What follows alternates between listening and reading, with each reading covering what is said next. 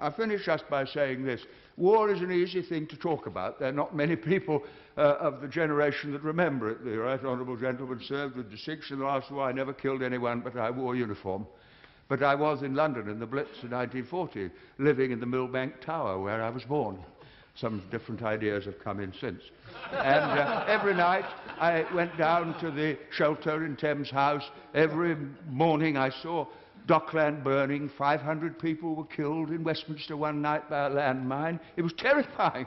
Aren't Arabs terrified? Aren't Iraqis terrified? Don't Arab and Iraqi women weep when their children die? Doesn't bombing strengthen their determination?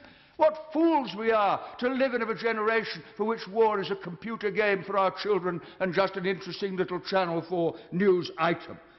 Every member of Parliament tonight who votes for the government motion will be consciously and deliberately accepting the responsibility for the deaths of innocent people if the war begins, as I fear it will. Now, that's for their decision to take. But this is a quite unique debate in my parliamentary experience, where we're asked to share responsibility for a decision we won't really be taking, with consequences for people who have no part to play in the brutality of the regime which we are dealing with. And I finish with this. On October the 24th, 1945, and the former Prime Minister from Bexley, Old Sidcup, will remember it, the United Nations Charter was passed.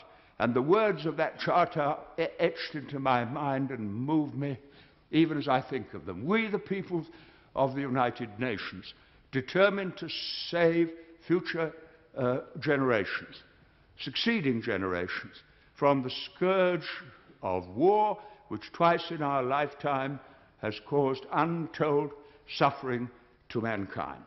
That was the pledge of that generation to this generation, and it would be the greatest betrayal of all if we voted to abandon the Charter and take unilateral action and pretend we were doing it in the name of the international community. And I shall vote against the motion for the reasons that I've given the House.